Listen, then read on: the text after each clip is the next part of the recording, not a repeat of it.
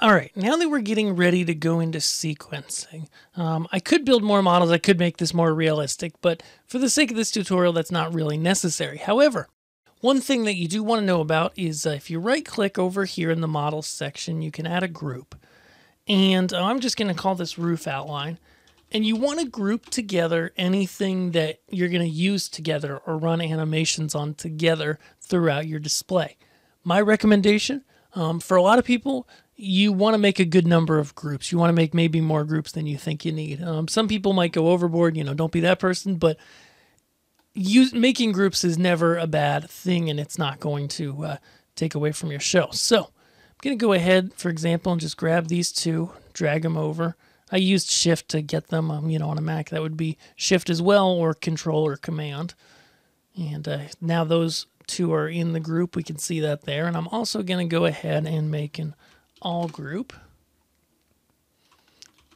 Just grab everybody, pop them over, done. Awesome. Now I'm ready to go ahead and sequence. So over in the Sequencer tab, I can go ahead, press New Sequence, and there's a nice little wizard that walks you through things. If you're going to use music, choose Musical Sequence. If not, choose Animation. The only main difference between these two workflows is that Musical Sequence brings in the music. So this pops up once you hit Musical. It says Choose Audio File at the top. I'll go here. I'll choose this Carol of the Bells by Small Town Poets. Ah, yes, I used that in my show last year. And then you can choose whether to go 20 frames per second or 40. Truth be told, I don't see any need to go above 20 frames per second, and that's exactly what it tells you here at the bottom. Then you can select a view. You can make custom views, but we're just going to use all models and press Quick Start.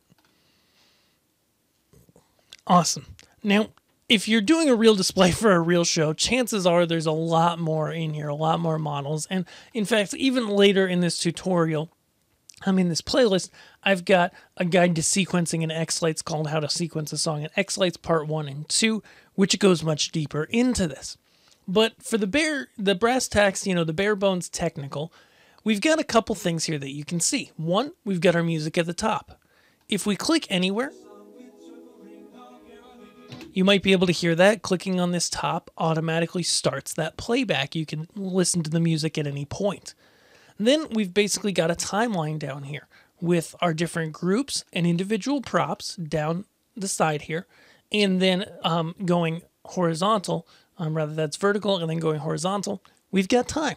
And we've got our music track in accordance with that for those who have music. Then we've got effects here at the top. So they start from simple, off and on, color bars, and they generally get more complex as you head more to the right. Not necessarily, but, in general. I think they're alphabetical after a certain point. But regardless, after these basic ones, there's a lot in here. There's a lot of people who show tutorials on how to do different things.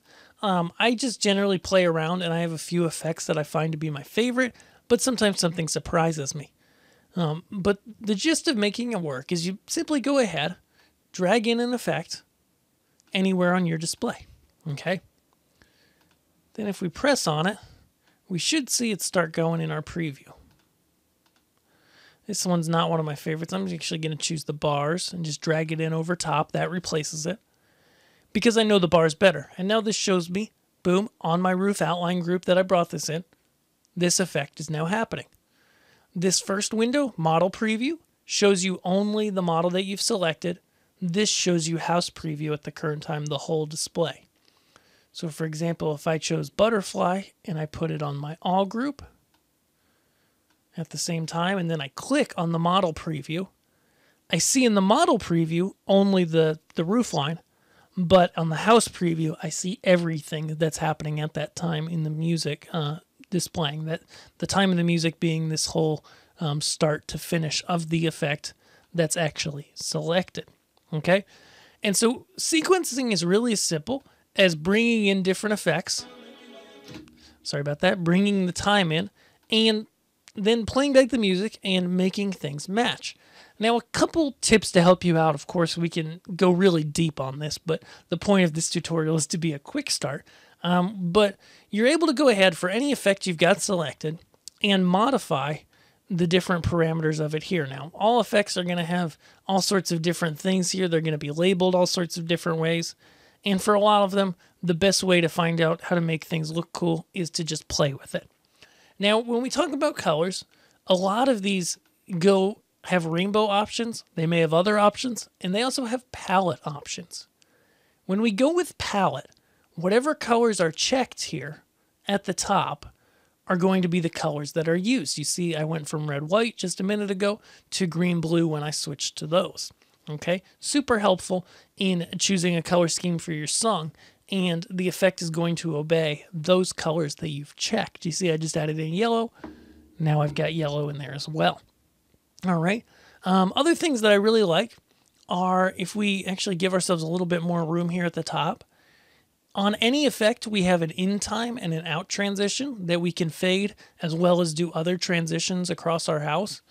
And so when we have a time in there, like 1 second, for example here, we now see that fade in and fade out noted.